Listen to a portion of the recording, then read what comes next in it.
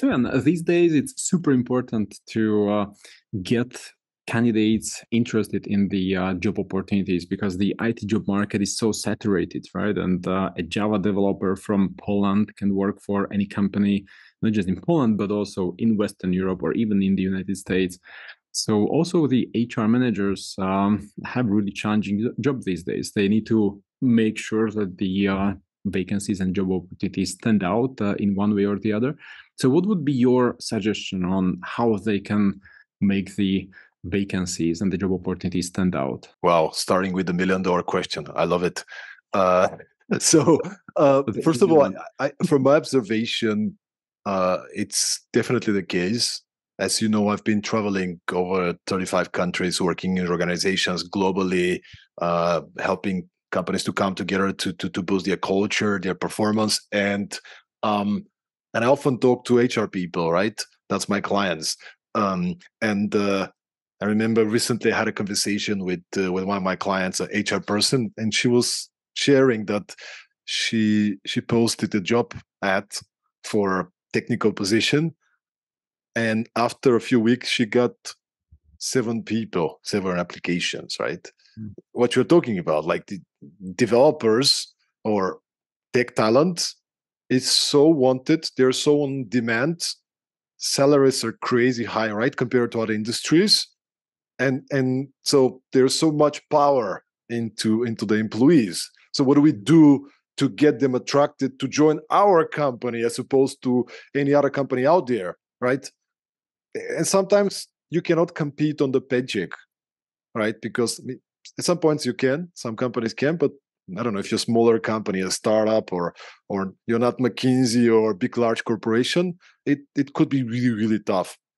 I don't have the magic answer, the one secret that will change your recruitment experience, but the topic that I want to explore with you is the topic of culture and investing in your culture, creating a culture that people want to join and be a part of genuinely, right? Not just using it as a recruitment tool. Yeah, we have a great culture, but actually building a culture that people want to be a part of. So that's the topic that I'll be happy to explore more and maybe share some good examples if that's would be relevant for your audience.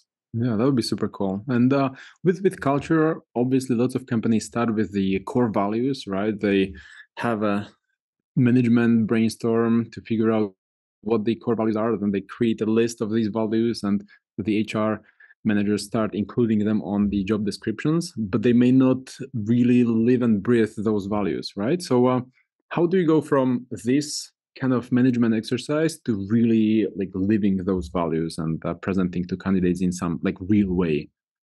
So first of all, that's what usually happens. It's a management exercise. But the most forward-thinking companies make sure that they include people from all levels of the organization when they're crafting the values. When you're a small startup, it's much easier, right? You're 5, 10, 20 people. You can go to a team of site. You can have a bunch of exercises. You can talk about these things. Amazing. When you're a large organization, it could be a little bit more difficult. I'll give you an example. Chris Robbins, he was a former CEO of Tele2, telco from Estonia. So he loves to do transformation with companies. When he joins a company as a leader, the first things he does is I want to make sure we're on the same page when it comes to values. So he would go to the company and he would talk to people and say, "Hey guys, who are in the case with Tele2? Who are Tele2 kind of people? Who are people who really incorporate our values? Martin, Maria, Peter. Okay, cool." He brings these people from all levels of the organization and he pushes them to go to a team of site themselves, right? It could be the cleaner, it could be the receptionist, it could be the manager, right? He gets them together and now they have to talk about who are we really? What is our DNA? What do we stand for? Values are not just something you put on the job ad. This is a decision-making tool. These are our principles. This is what we believe in as an organization, right? So once you craft them, it's not just, all right, done. Now you can put it on the job ad. No, you got to live it on a daily basis. It has to be a buy-in from the leadership and then all levels down on the organization. but first the leadership, right? If one of your values is we're always punctual, and then the C-level executive manager, whatever, is late for a meeting twice this week and there's no consequences, then that's not a value that we live. This is a BS that we put on the webpage, right? So the first step, whatever way you want to do it, is to come together.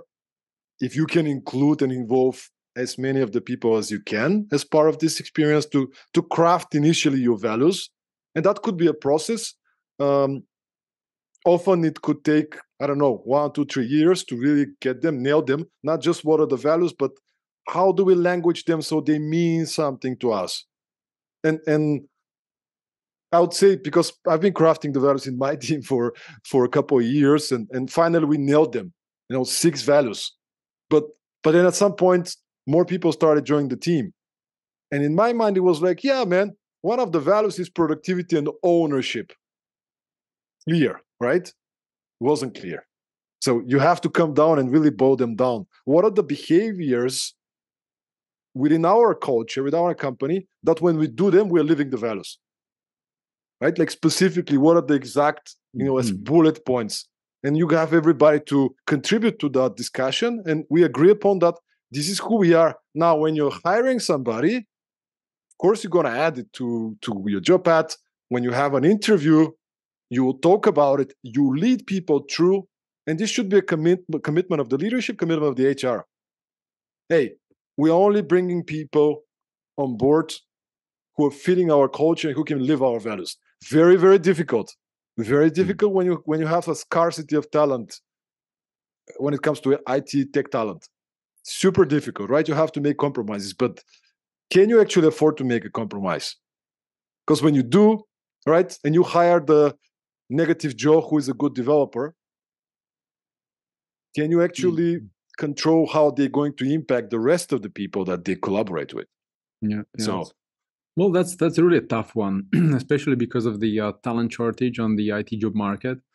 I mean, you can have a great developer, finally someone applies, and the guy may not be really, I don't know, punctual, right? And if the core value is to be punctual, then what do you do, right? Do you reject? Well, that's usually the hard choice.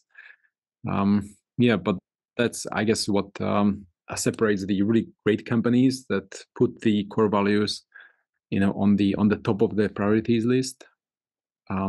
Yeah. So just thinking further, like what are some ways on how the HR managers can include these values on the job descriptions? Like, do you recall any like interesting examples that you could walk us through? let me think about it. I'm not sure I have some extremely good examples, but like on top of my head, but I remember a company that's doing it really well, and maybe people who are listening can go check out the remotecompany.com.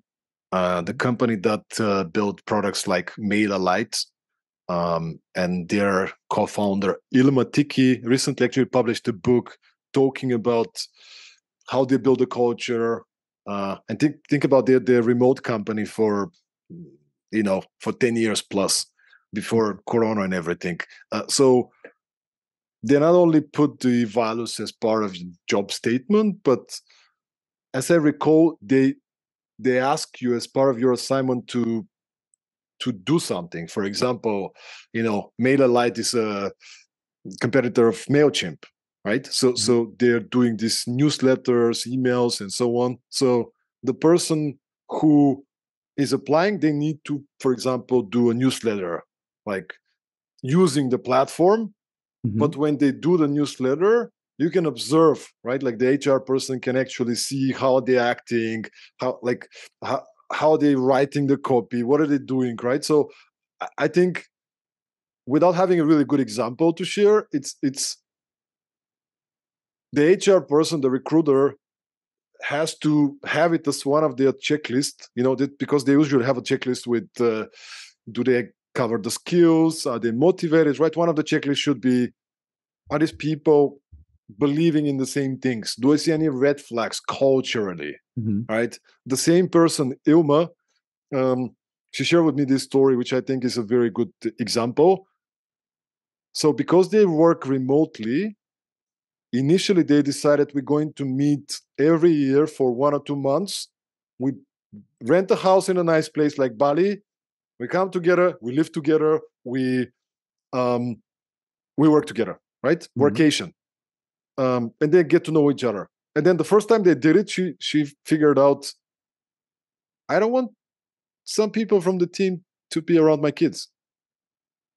Oh, wait a second. Why did we hire these people? Mm-hmm.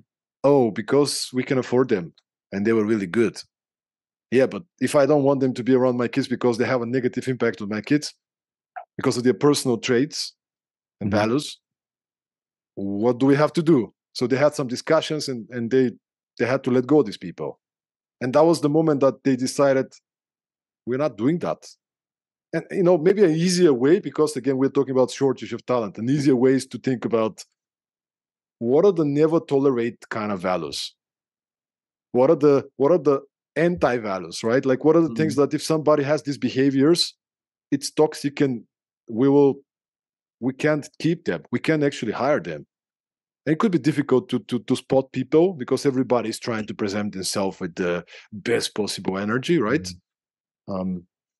But when you make it a commitment, and when leaders of the organization, once again, I'm coming back to it, are living the values of the organization, they're the living example of the values. When somebody breaches the values, there is consequence, right?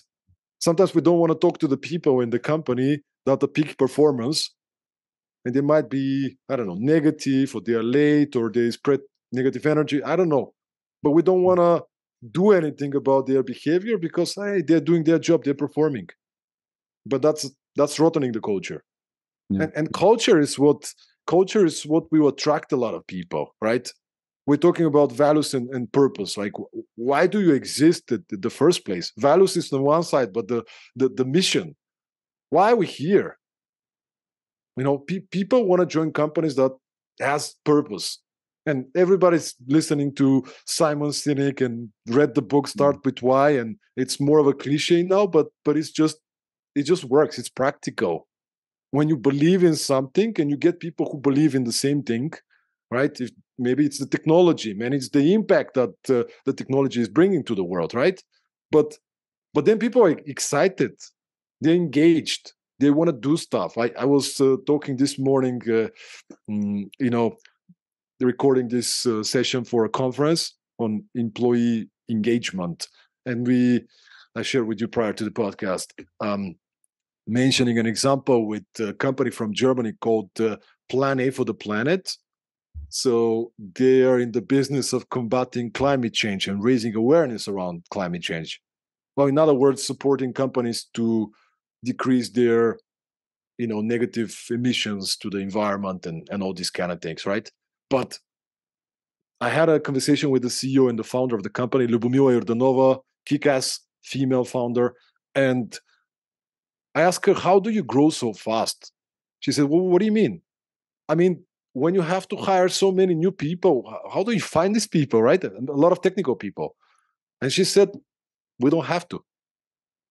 Okay, what do you mean? Well, and by the way, there were 100 people last year. I just read a couple of days ago, they raised 27 million round. And now they're more than 240 people, maybe hiring more. Okay. It's like, how do you get so many top level people? And she said, we don't have to. Because we have a waiting list of people who want to be part of what we do. The mission, right? That's what we do. That's, we're changing the world in our way. We are making an impact positively. People want to be part of that, especially the younger generation now, right? They want to be working for something that has meaning, that has purpose. And coming back on the culture and values, it's not just some fancy words. It's how do we operate? Literally, how do we operate? How nice and positive is the vibe? How are people treating me? Right? Part of the culture is, do I know what are my priorities? Is my management and leadership clear enough to tell me these are the top 3 things that you gotta do? Do I have the freedom? A lot of the younger people, tech talent, They want to have flexibility, right? Some people wake up and start working at 11. But that's fine as long as they get things done, right?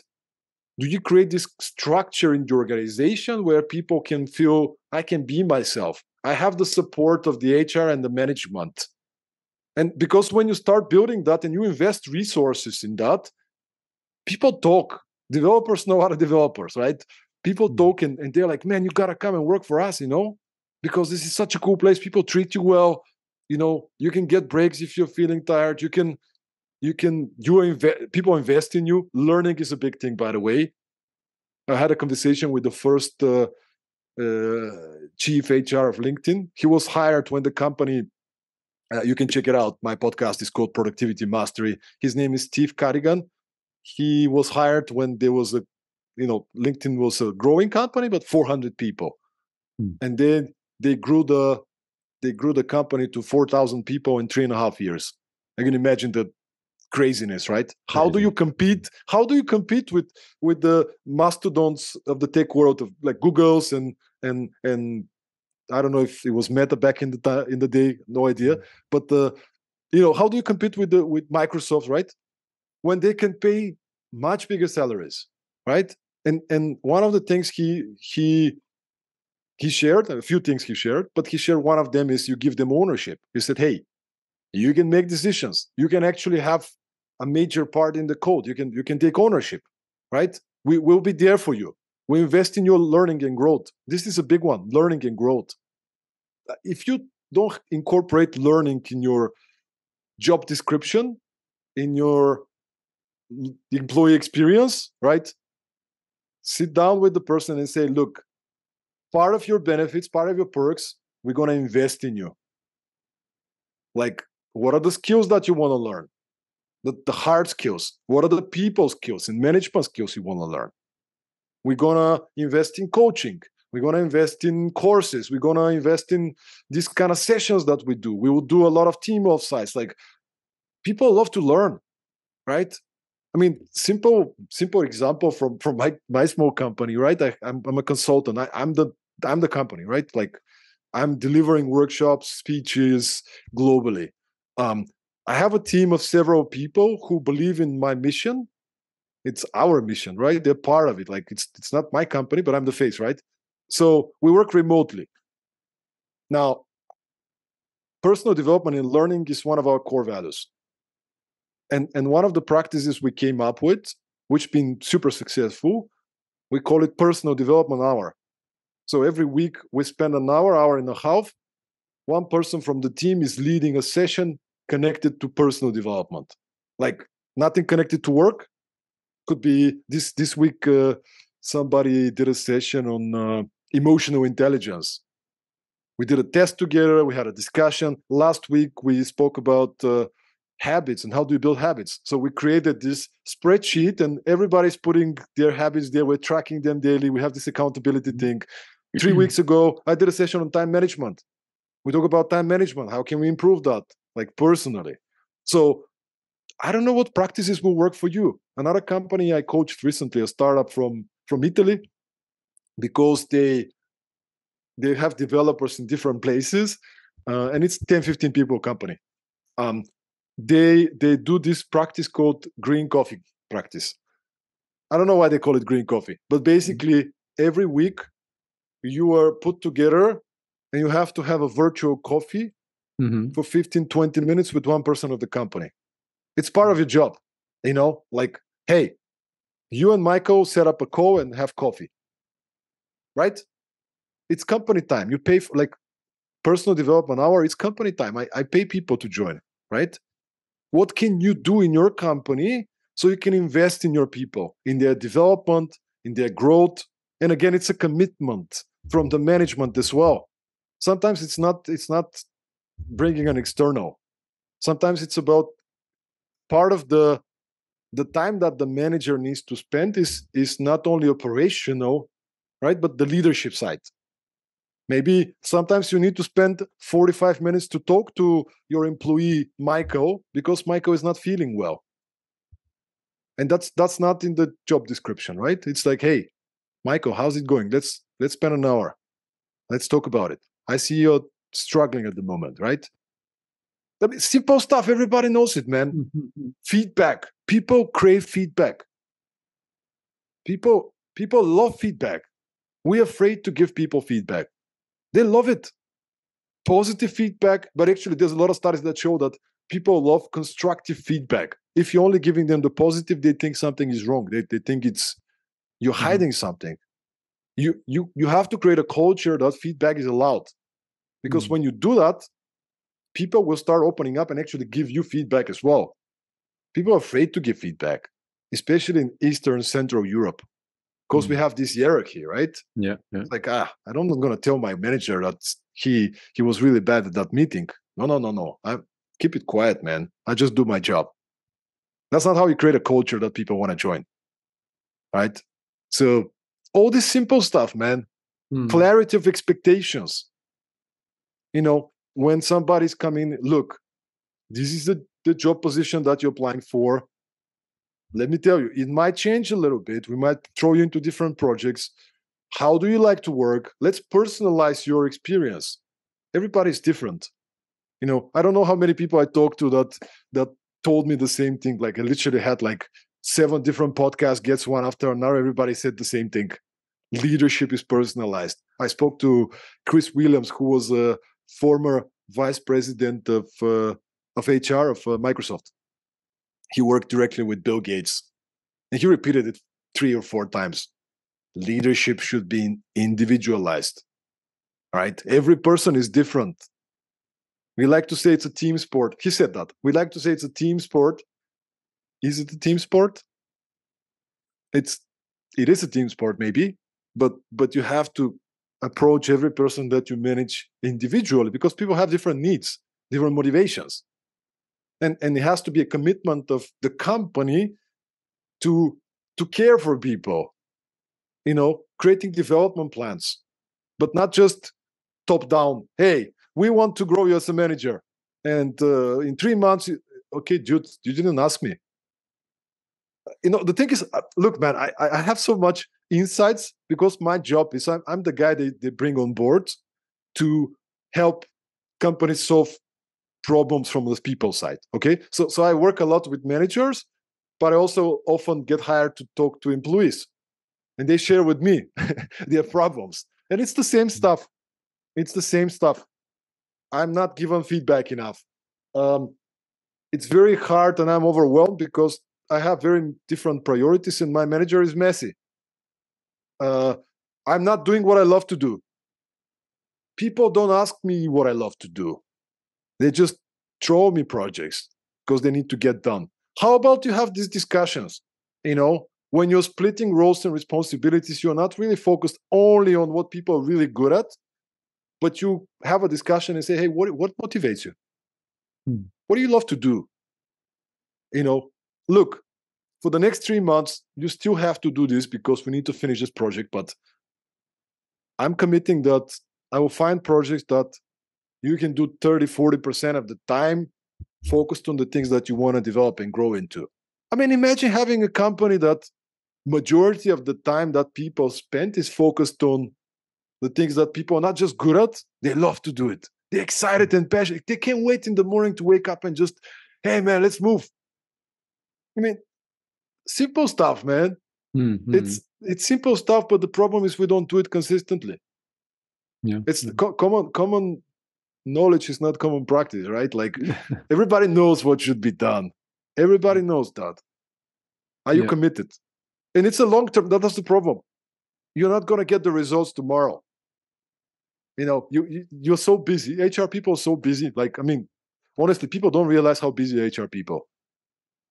How much work, how much demands is on them, how many expectations. I mean, everybody who's listening is an HR, people department. I mean, seriously, guys, you're doing an incredible job. So much work you're doing. Like recruitment, processing, legal, contracts, it's crazy. Okay? So it's difficult, but can you make it a commitment? Can you make it a commitment that investing in our people is important? Investing in our culture is important. Making small steps. Start small.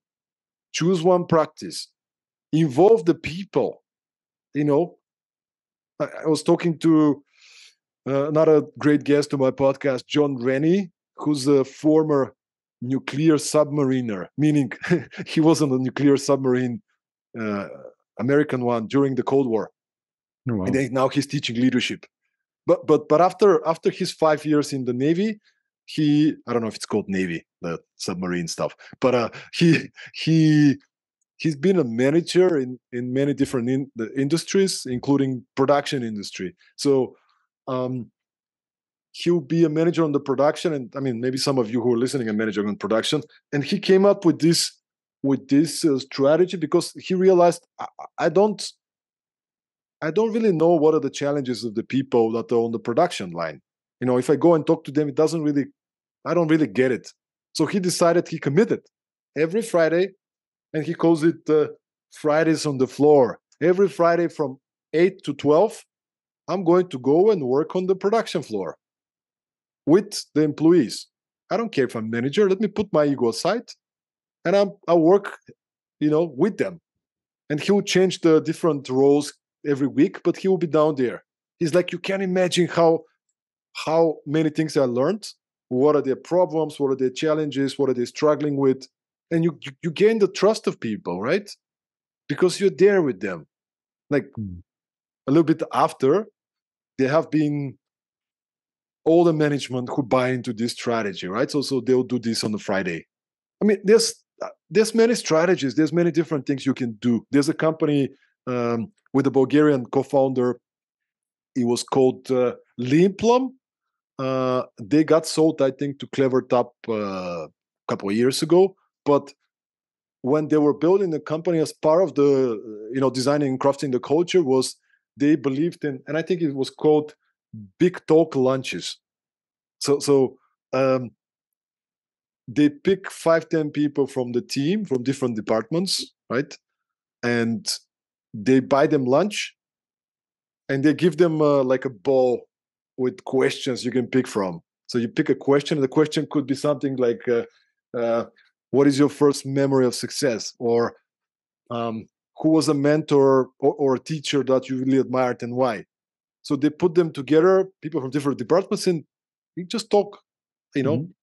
And the co-founder, I listened to an interview with him. He said one of the secrets of success in an organization and a team is you make people like each other. You build this trust by making people like each other. They don't have to be friends, but they have to like each other. What do you do in your company to make people like each other? I spoke to the cinematographer, director of photography, Shane Hurlbut. Again, you can check it out on Productivity Master in my podcast. Shane Hurlbut is the episode.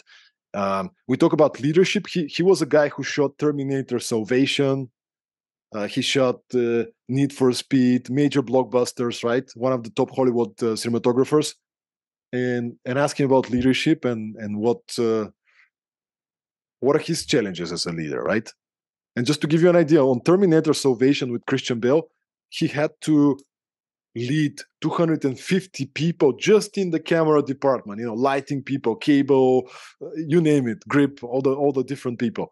It's a lot of people, and it's very tense environment, very short deadlines. So ask him, what are your leadership challenges? And he said, my biggest leadership challenge is to make sure every person from my team is making the same movie. Let that sink for a moment.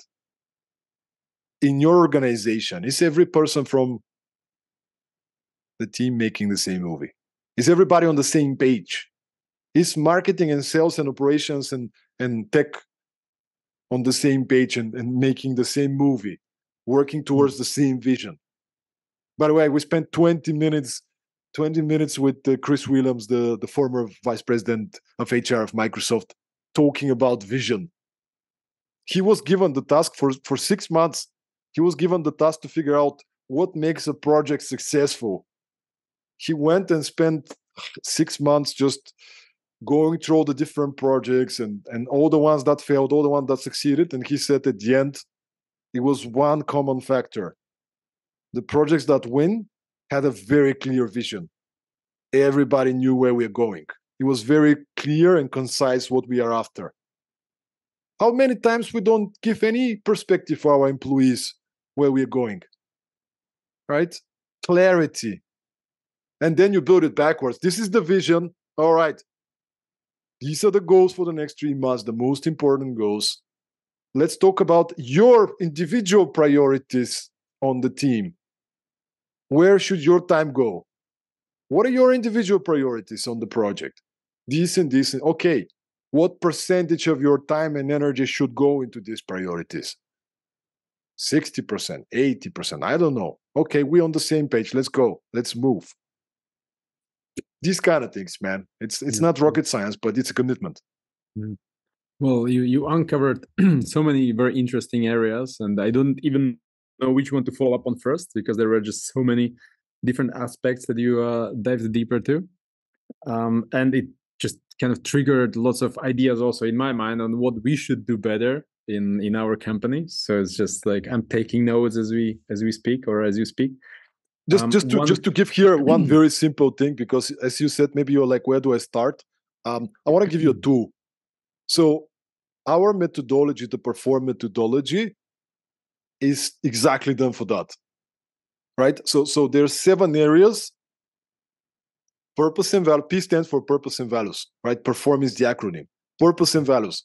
Second area, effective planning. Third area, roles and responsibilities. F for focus and execution. O for optimal energy. R for robust communication. And M for mental toughness.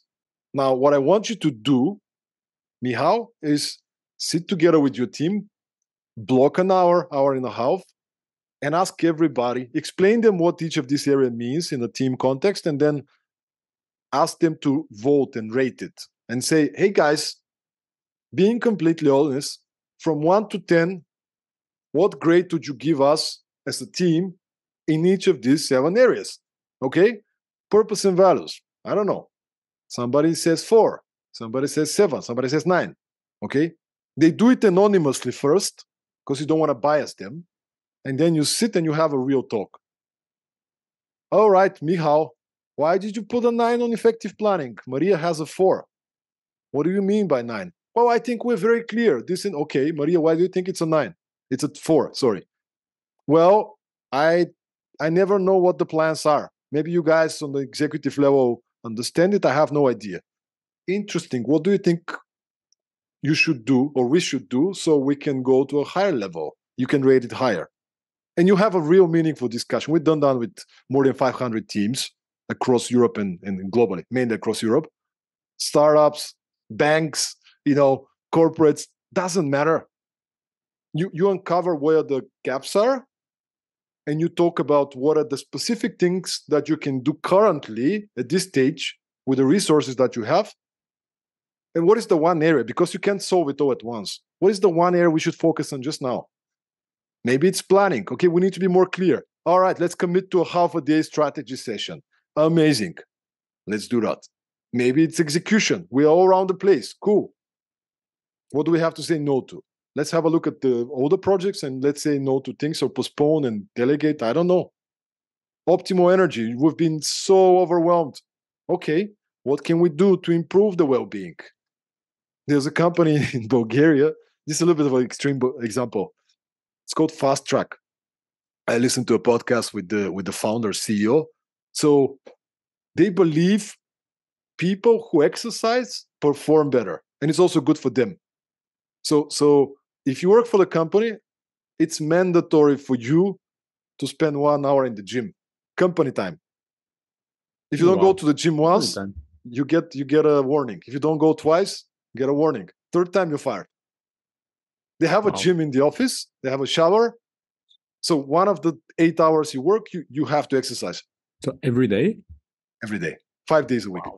Wow. Now I'm not saying that's something that every extreme. person that's listening needs to take to heart. This is an extreme example, but it's also an example. You know who you are. When you define your values and culture, this is what companies are struggling with. They try to be politically correct.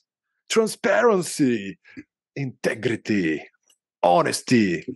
And then you talk to the employees, it's like, nobody's honest, nobody's transparent. It's like, no, don't be politically correct. Who are you really?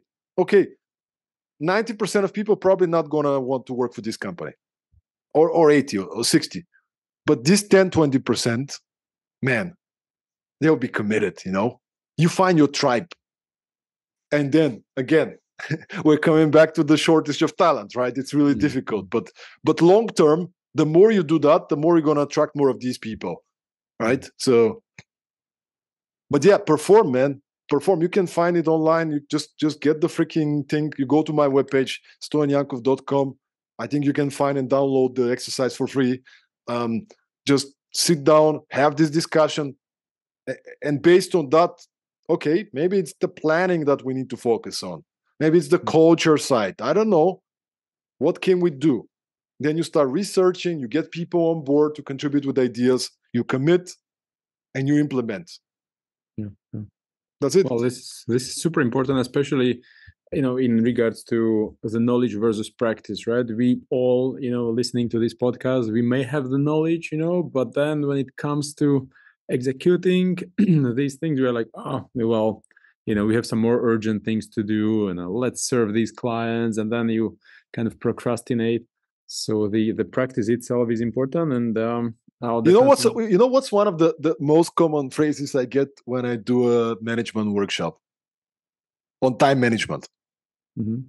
One person from the room will come to me and say, Stoyan, I love your workshop. These tools are amazing, very practical, very good. But I don't have time to plan my time. Mm-hmm. You don't get it. We're so busy. I'm so overwhelmed. I don't have time to plan my time. And I'm always like smiling. I'm like, when was the last time you planned your time? Because maybe the fact that you haven't planned your time is the reason you have no time. I don't know. This is common thing, man. Everybody knows I need to have a to-do list. And this to-do list should be smart, should come, what are the long-term goals? What are the priorities? And then based on that, you prioritize the things that matter more. You don't just make a list of 30 unrelated items like budget, email, leads. Like, okay, that's not concrete, man, right? Follow up with leads. Okay, hello, lead. I just wanted to follow up. Check, task done. No, you don't want to follow up with the lead, right? Productivity is all about being clear. What is the end result, right? In anything you do, if you're recruiting talent, what is your end result? You always start with the end in mind. And then you build it backwards. Do sales. That's not an end result. I can spend 18 hours doing sales and maybe call to people. How about you're more measurable?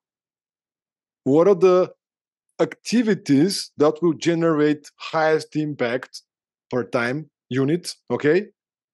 What is the end result we are after? And maybe your end result is to get a kick-ass developer with this seniority level and this salary from Slovakia. Okay, that's your end result. Let's build it backwards. Let's brainstorm all the different activities that you can use to get there, right? Maybe there's 17 different things that you do. You do Facebook ads and you do referral program, and I don't know. There's a book called The One Thing written by Gary Keller and Jay Papasan. Again, another great person who I had on the podcast, Jay Papasan. A podcast called Productivity Master, if you guys want to check it. The One Thing, these guys are hardcore business people, okay? So they built one of the biggest, if not the biggest, real estate company in the world. More than 250,000 employees. But they also write books about their business philosophy. The whole their business philosophy is based around the concept of the one thing. And maybe for recruiters listening, that could be the most valuable thing from the whole conversation. When you are posting a new ad, you have all the different strategies and ideas of how you can attract more applicants, top-level applicants. Okay? The question you want to ask yourself, in this case or in general, is what's the one thing you can do such that by doing it, everything else will be easier or necessary? What's the one strategy with the highest effectiveness? Okay? Maybe that's asking my employees for referrals. I don't know. But based on your experience and data, what's the one strategy? And can you actually double down on this strategy? Instead of doing 17 different things and having no space to really focus on any of them. I don't know. Just thinking. I mean, think about it in anything in your life, man. If you can apply this thinking on a daily basis, what's the one thing I should do today that will have the highest impact on my life and my business? That's a good one. That's a good one indeed. Well, I'll start using it right away. I'll check this book on Kindle. That's a good one. You know, so that's the great advice to check this one, and also the previous books that you mentioned, and of course, definitely the podcast of yours. You know, the Productivity Mastery. Listeners should check as well. So, I mean, it's great that you covered all of these aspects on what companies can do to improve the values and really live them, and not just do the management exercise. And then eventually communicate on the job ads so that the best candidates get attracted to join the company. So, yeah, the job of the HR or recruiters is really hard these days. So what would you say as the last advice before we wrap it up? Like, what would be the last advice on, you know, how to get more people interested and excited in joining some of these companies once they probably go through these exercises? You know, they start communicating. So what's the one thing, you know, to use this phrase, you know, that you would suggest the recruiters do to attract the top talent? It might sound a little counterintuitive, but the one thing I would recommend every recruiter to do is to step up their game in personal time management. I mean, people are overwhelmed, and often they go to the office and they start doing stuff. So my recommendation, block 20 minutes in your calendar on a daily basis. These are 20 minutes that are not operational. It's strategic thinking. You look at your day, reflect on your day. You think about, what did I achieve? How productive was I? How did I go on the meetings and everything? And then the important part, you prioritize your next day. You make a list. David Allen, the guy who wrote Getting Things Done, another guest on my podcast. This is the Bible of productivity, quote unquote. He says the problem is your mind doesn't have one. Right? You can't think in your head. You can't prioritize in your head. You need a system. Get a freaking notebook, get a spreadsheet, get an app. I don't care, one place where you can dump your brain. Let me have a look at tomorrow. How many interviews do I have to make? How many job ads or whatever I have to do? How many meetings do I have with employees? Okay. And then organize it. The simplest way to do it, you capture everything, all the different tasks and meetings and projects. Step number 2, you group them. Okay? This is all related to this job ad. This is related to the employee experience. This is the whatever. Okay. I have 6 kind of areas I have to focus on tomorrow. Okay. What's the next step? What's the outcome? What is the outcome of this activity? The outcome is not to follow up on leads or whatever. The outcome is to get 3 candidates. To get 3 candidates. I don't know. Get 3 top candidates on interviews. Maybe that's the outcome. Okay. And then on this step, you start brainstorming. What are the things that I can do to get the outcome? And often it's different than what you initially thought. Okay. And you start saying no to things. Step number 4, you prioritize. Okay. These are the 5 or 6 objectives I have for the day. How much time is everything going to take me? Write a copy of a job ad. I don't know, 2 hours. No idea. Okay, 2 hours. This is 1 hour. This is 45 minutes. If I spend 1 hour with you here on this podcast, I can't spend this anywhere else. I committed, right? But I only have limited amount of hours. Okay, so what are the core priorities? And I'm using colors usually. It's like yellow, orange, red. Red is the highest priorities, right? Highest impact. And then I have a list of all the things, very organized in terms of the results I want to produce. And the most important step is schedule stuff. Okay, writing the copy for the job ad, an hour and a half, 2 hours, whatever. From 9 to 11, I block it in my calendar. I have a meeting with myself to write the copy of the job ad. Okay, and you start blocking your calendar. Now, we all know that next day is not going to be completely exactly how we planned because things will happen. But when you do this, when you have a list of your objectives and you make the draft of how you plan to spend your day and you commit to it, when something urgent happens, you can move things around really easily, right? And you will be feeling free because the secret to productivity is to commit to doing one thing at a time. Fully commit. You're fully present. And that type of system allows you not to feel stressed about everything else because it's already in your list. It's you take care of it. It's this kind of a subconscious kind of thing. Like, I don't worry about my next meeting because I already prioritized time to prepare for it. So awesome. Focus on your time management, guys. Awesome. That's a really great one. I mean, a bit counterintuitive, as you said, at first, but now it totally makes sense because without prioritizing the work, we may miss the one thing that would really bring more candidates through the doors. So that's a great one. Awesome. And you mentioned the ebook or the PDF that people can find on your website. So what's the URL again, please? So you can go to my webpage, stoyanyankov.com. Obviously, if you were looking for some support, external support, I'm really happy to come and do a workshop, do a session, even discuss working on a program with you guys. That's what I love to do, been traveling in over 35 countries, putting programs for teams. My webpage is stoyanyankov.com. You can go to Amazon and find our book with a lot of strategies around that. It's called Perform: The Unsexy Truth About Startup Success. The Perform methodology with, I think, over 50 different cases and examples from different companies that you can get inspired by. And yeah, just drop me a line. I'm very easy and approachable. Stoyan Yankov, find me on LinkedIn, drop a line, say hello. Let us know what you thought about the podcast. What was the one thing that stood out for you? And if you like this podcast, obviously subscribe to the podcast. Share this podcast with a friend. Subscribe on Apple. Give a review to this handsome man here.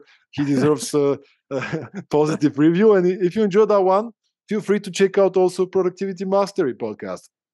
Definitely. I'll link the podcast and also your website in the comment section below so that people can connect with you. And yeah, awesome. Yeah, well, thanks a lot for sharing all these insights and tips and well, the books and everything. I mean, I just have lots of notes in my paper book. So I'll go to, meet our team and do the perform exercise as well, because it seems to be, just from what you were saying, like really a useful one. So thanks for sharing. And guys listening to this, don't forget to plan your day tomorrow, dedicate 20 minutes. And thanks, Stoyan, for being a part of this podcast. It's been a pleasure. Thank you for having me. Thank you. See you.